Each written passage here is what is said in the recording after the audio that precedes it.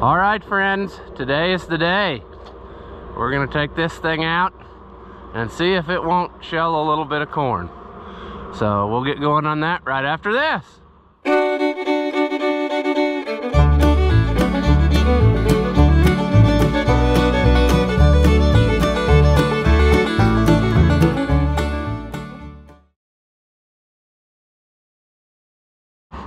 Welcome back. If you haven't seen my videos before, I'm Ross the Aller Man. This is the cheapest combine I ever bought, 7300 gas, and it should be ready to roll. I had trouble yesterday with the battery wanting to start once it got cold and windy, so I've had it cooking all night down here, and I think it should be ready to roll. It does remind me though, I have a couple of things I need to do to it. I need to get a screwdriver, and I have a hose clamp to put on that air intake, which is missing, and then screw the one back down to the carburetor, and then I might try to give it a few shots of grease here and there. So we'll drive it up there where that stuff's at, and then we'll take care of it. But I have high hopes that we've went through about everything and there's not much left that could bite us, but I'm sure we'll find something. Still a lot more we can do to it, like make better battery cables and get the whole shebang worked out, but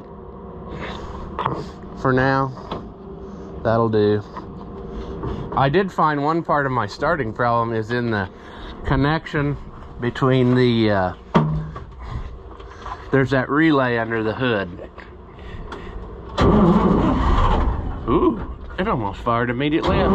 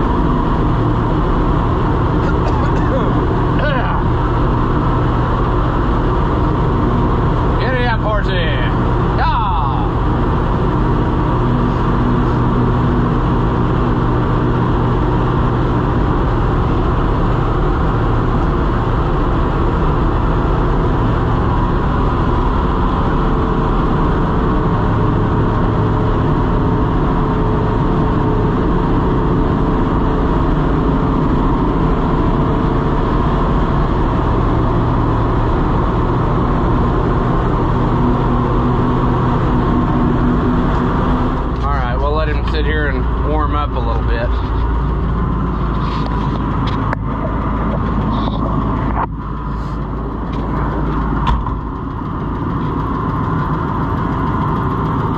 Take our battery charger. All right, I greased as much as I wanted to, so that's good.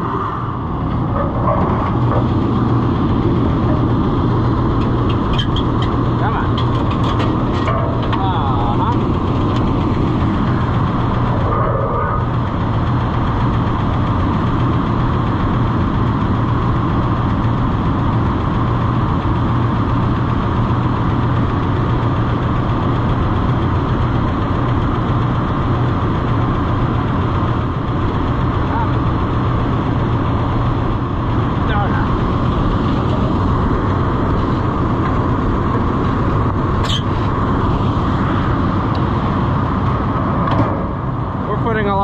Into something that's just for a play time.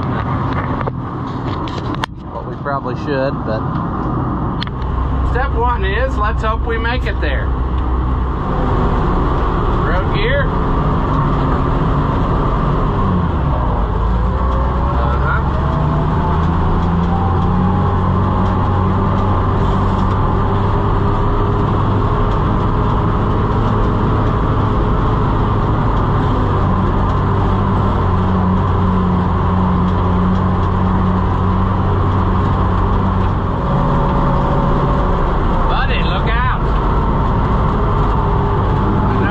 Seen one of these in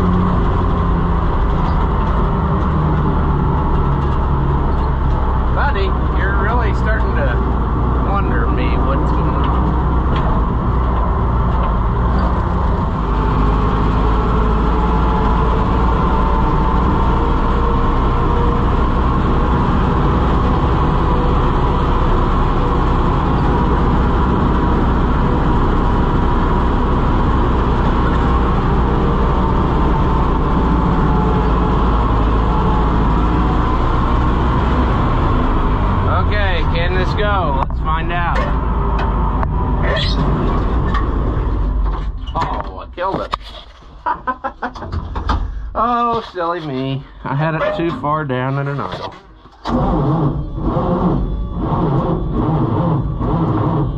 That's about right. You see what's going to happen now? I'm all the way out here, and are you serious? That's nuts. I'm thinking it's not meant to be, folks. I mean, that's ridiculous. Now I get to walk back up to the house and get a pickup or something. I tell you what, this is just nonsense.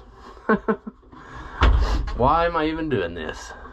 Alright, I'm not much into Black Friday shopping, but I stopped at a store yesterday when I was at that ball game, and I saw those, and I thought, hey, I probably should get a set.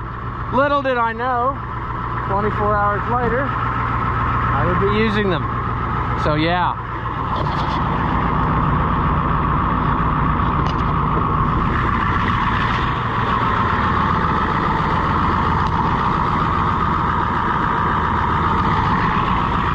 Okay.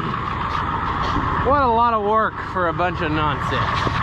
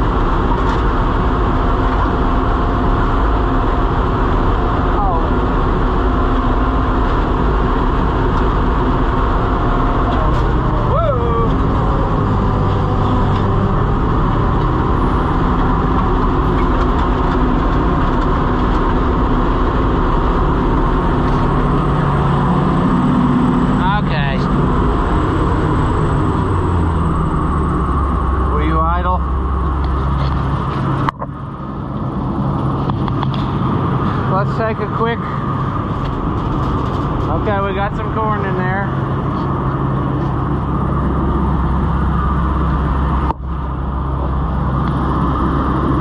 Our idler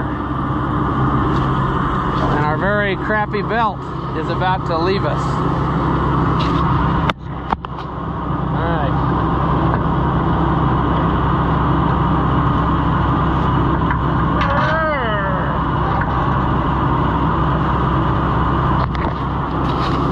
Well, that's going to be a potential issue.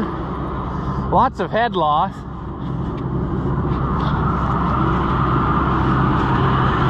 Let's take a look at the rest of the machine.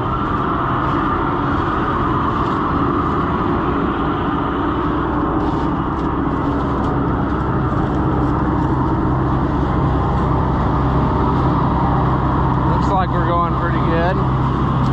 How about our grain pan patch? pretty good on that too.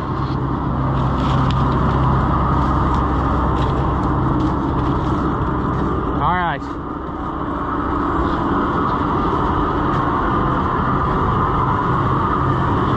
We'll give her another try.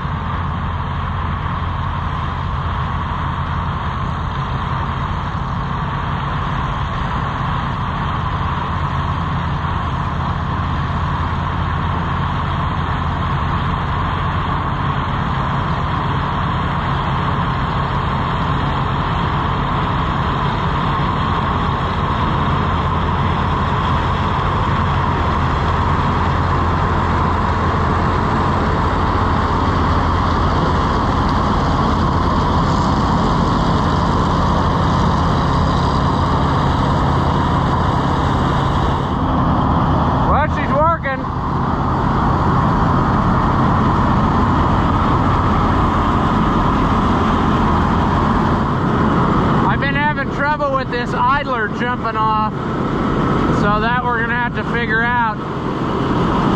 I'm wondering if there's a bearing out in there. It looks like it's got some play to it.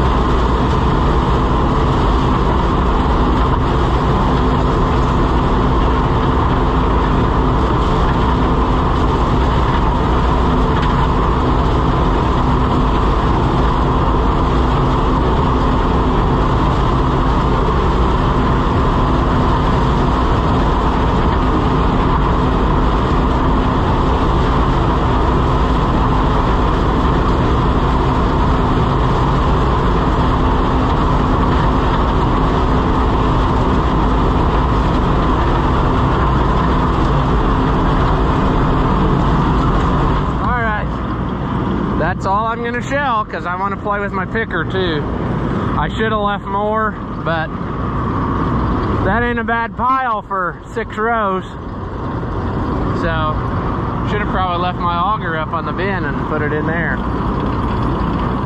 So what have we learned? Well, we learned we're gonna have to fix that auger for next year, because it's pretty rough. That ain't nothing new on these. I'm impressed by how clean of a sample it made. I think it did a better job than my 545. I'm sure there is stuff that needs attention, but overall, I mean, it's doing the job. And I was worried about the row spacing, because it is an odd one. It's like, I wanted to say it was like 36. These are planted on 38s, but it went through there with no trouble. It leaned them over a little bit in places, but that ain't no big thing. It's just gonna need little tender love and care things here and there to make it perfect. But I think it would have shelled a lot more. I mean, I guess if the picker messes up, we'll bring this back out here and go again. But I think I'm gonna call it here, and at least you got to see it a little bit. I guess it's not as big a deal for me because I run one of these for years. I ran 2 of them actually, one for corn and one for soybeans, and I spent many hours in one of these, and I've had them almost totally, completely disassembled over the course of that time whenever they needed something. So yeah, 7300 combine. They're fun to operate, although if you're in a time crunch, I don't know that that is what I'd want to do anymore at this point. But yeah, I guess we'll drive it back up there and I'll try to unload it in a wagon. We haven't tried the unloader system, so we'll try that and see what happens. That may be where the sadness is. If it won't unload out of the auger, we can open that door on the bottom and unload it into another auger on the ground. But anyway, let's drive it back up there and hope we make it.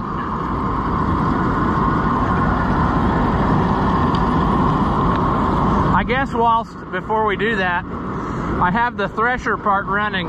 They have 2 levers, so you can declutch the head, or, you know what I mean? If you have the thresher running, you can shut the head off and whatever, so that when you're on the ends, your head's not screaming all the time, but you can let the machine finish. But here you can see how it works. There's that grain pan shaking back and forth. As the material comes in here, the cylinder is back in there under that cover. And well, we'll go around the other side and you can get a better idea of how this goes. So the corn comes in up the feeder house. This is the cylinder shaft. So in there is a cylinder, and it's on top of that concave, and the grain gets fed between it, and it just peels the corn off, basically. That's the thing that some people don't understand about these cylinder combines.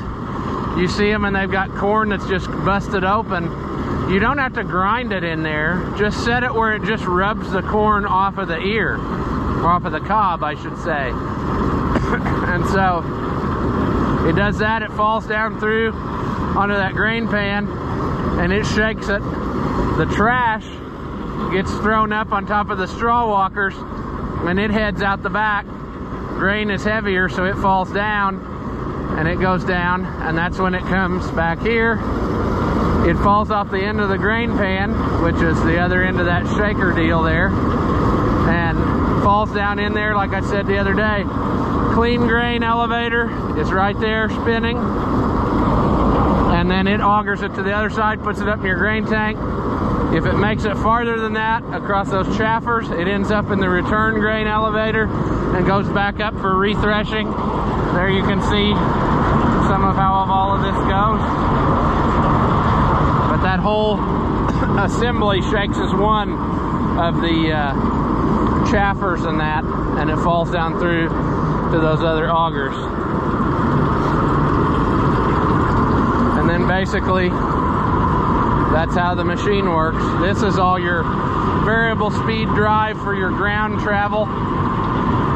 Long belt comes from the motor to this variable speed unit, which has a hydraulic system on it that squeezes that pulley.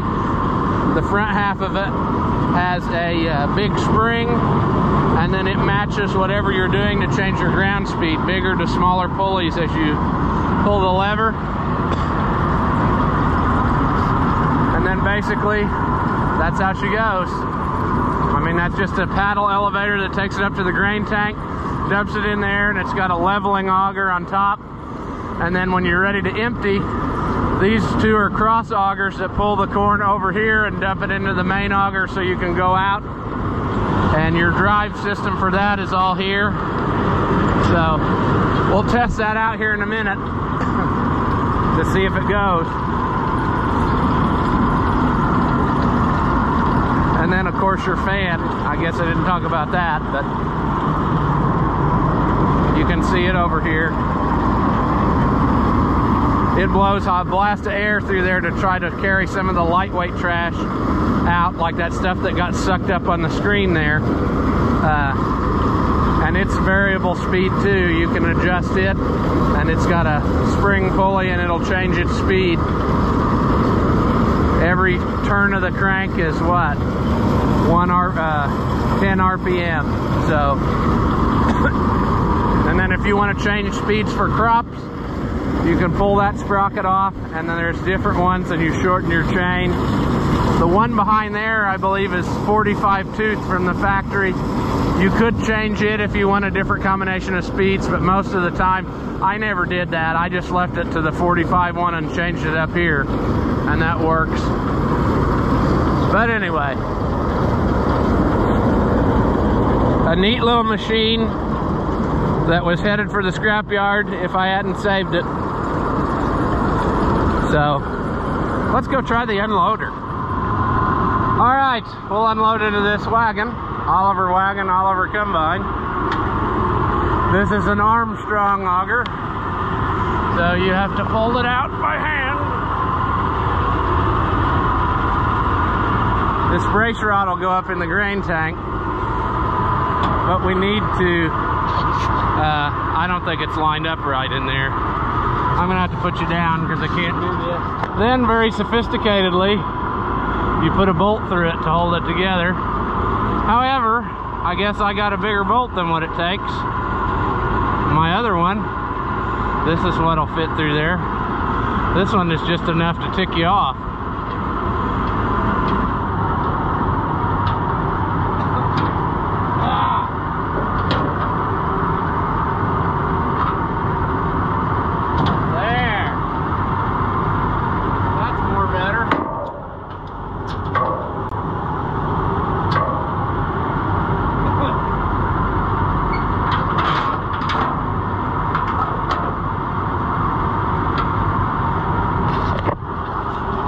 Okay, I'm not sure about this setup because that's not at all the way my other ones are.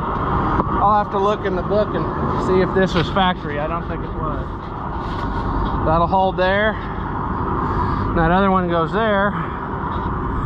Huh. Consequently, here's your door for the top of your straw walkers. When you plug up the combine, you'll be going in there, digging out. Don't ask me how I know that. Okay. Got on there. There. They must have been worried about that going away. Factory, I think, just has that one rod. That's the way my others are. Now, to unload, you pull up on this handle, and if you turn it one way or the other, it shuts off those cross augers, but I don't know. Let's give her some juice.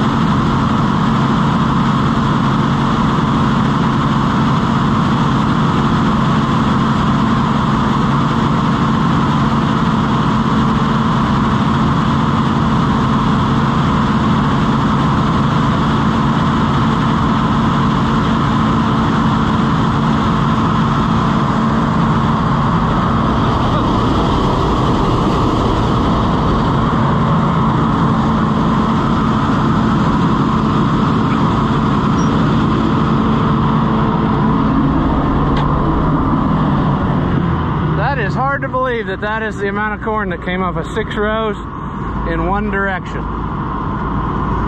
So that's good. I need to get that trash pulled out of there. But anyway, What are you gonna say? I mean, it works. It did a good job. I think that's a pretty livable sample. This last part, it found a bird's nest in there somewhere. That was probably what made it squeal when it started.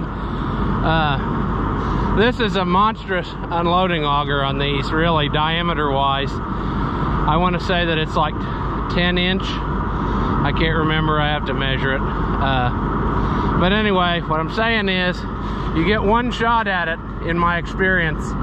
When you start it up, if you can't empty the whole grain tank and you shut it off with corn in that auger, you ain't gonna get it started again. You're gonna have to open it up and let some out, because it cannot overcome the weight of that corn pushing down. Maybe not so much on these little ones, but on that 545, it's got an auger that's twice this long. And yeah, you will have some corn in there. So you got to have somewhere to dump it where you know you can get it all in one shot. But that's just my experience with it. But I'm pretty happy with it. Now, of course, there's going to be days of cleaning it all up, because I'm going to have to blow that out of there or it's going to get rotten, so, and ruin the metal. But anyway, yeah, if it wasn't for a bird nest, that would be a pretty nice pile of corn. So yeah. Well, friends, there you have it. The cheapest combine that we managed to get hauled up here and we brought back from non-running, and it's made it to the field and it has shelled some corn and it did a great job. So hopefully next year we can make it a little bit better and play with it some more, now that we know we got a lot of it dialed in. You know, we got some other things to fix, patching and stuff, and make better. Probably redo that grain pan patch, maybe. But I don't see why this little thing wouldn't shell, you know, 10 acres of corn, easy. It didn't even break a sweat, and it did a great job. And like I said, I used these for years. I used that red 7300 for beans and the 545 for corn, because it was one straw walker wider. It was a bigger combine. That was a corn eating machine there. So I want to get both of them back to going too. I still need a snout for that 500 series corn head, which is different than these. This is a 700 series corn head. So if you have a snout for a 500 series corn head, let me know. Anyway, the GoPro cut me off, but like I was saying, if you know where there's a snout for a 500 series corn head, I'd be interested, because I could use some parts for that 545, and then maybe next year we could see both of them out there. And if I get really motivated, I could get that red one going and put the 4.0 head on it, and we could have 3 combines going. But that's asking an awful lot of my motivation. I got a lot of quit in me. So anyway, I think this was fun. This was the appropriate amount of not working too awfully hard and still enjoying myself, so good deal. But as always, if you like the videos, leave a comment, hit the thumbs up button. That stuff doesn't cost you anything and it helps me out. And as always, thank you for watching, and I'll see you in the next one.